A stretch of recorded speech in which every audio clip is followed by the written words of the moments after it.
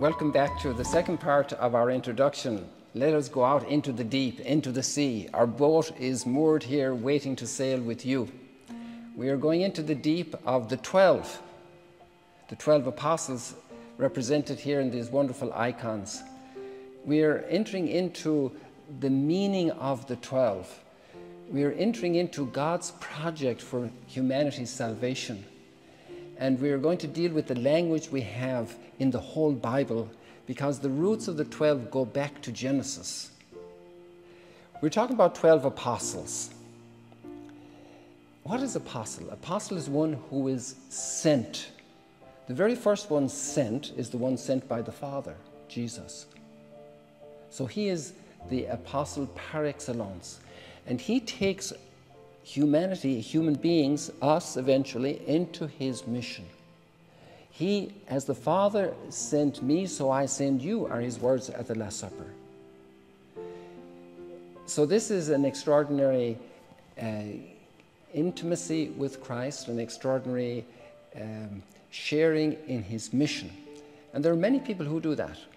Actually, preceding the apostles' fulfillment in their development, Mary Magdalene takes to them the good news of the resurrection. They didn't know about it yet until she came, and she was sent by Jesus to them. And yet she's not one of the 12. Mary, the mother of Jesus, has an incredible role bringing the Savior into history. And she's not one of the 12.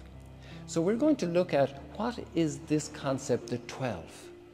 And we will find it at the end in the book of Revelation and at the beginning in Genesis. So it is a deeply rooted concept with incredible import.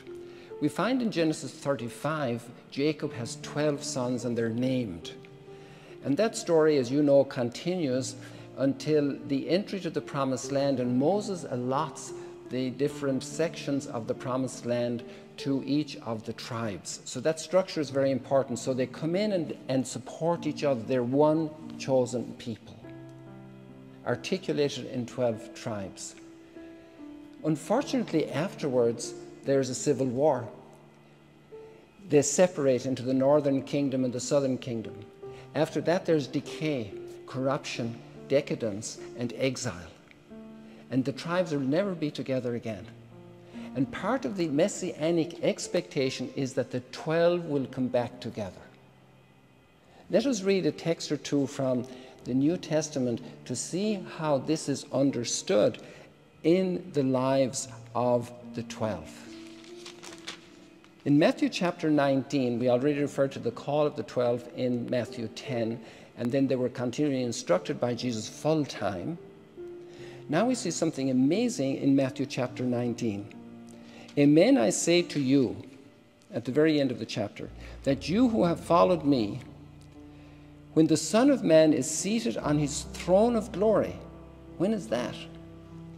Will yourselves sit on 12 thrones, judging the 12 tribes of Israel?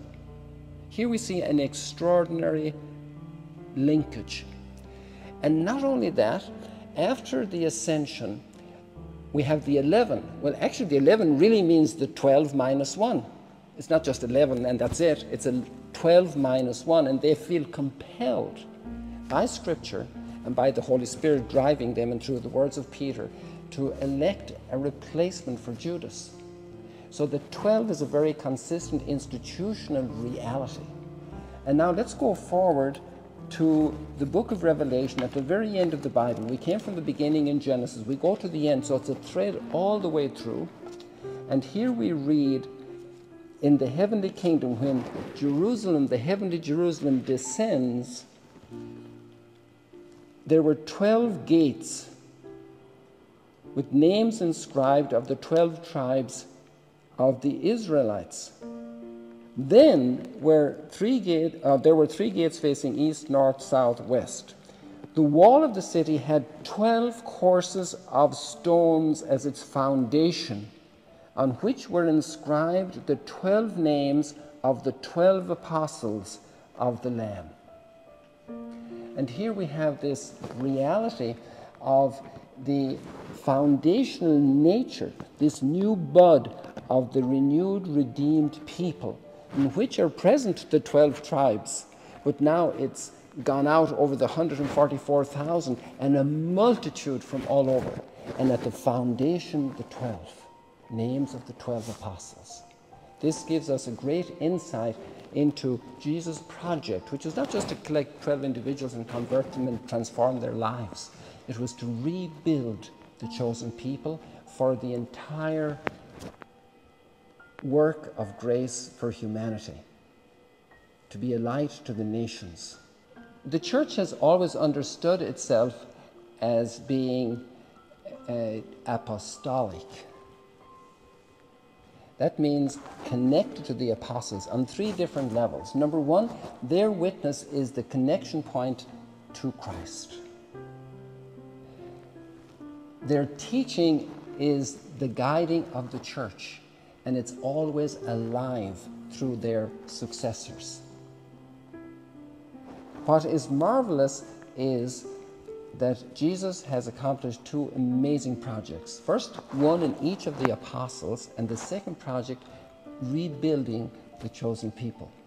Let us go deep into the 12 now, and as we learn each one, we're actually getting into the whole 12 and the future of the church and our own lives.